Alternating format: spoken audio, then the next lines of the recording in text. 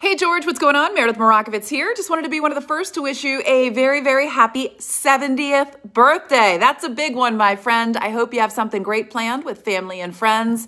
I know Scott, Jen, and of course Bacon are all thinking about you on this day, wondering what they can do to make it a special, memorable day for you. Now, I know the Yankees are trying to do their part and get you a win, but not just any win, a win at the Field of Dreams game, which is going to be really, really cool. It is going to be a very neat event. Now, I know Mickey Mantle is your all-time favorite Yankee. How could he not be? There's a lot of great Yankees over the years, but I don't think anybody would argue that Mickey is one of the all-time greats. And you also enjoy watching DJ LeMahieu. Now, while Jen is a Yankees fan, Scott is a Mets fan, so I'm a little confused what happened there, George.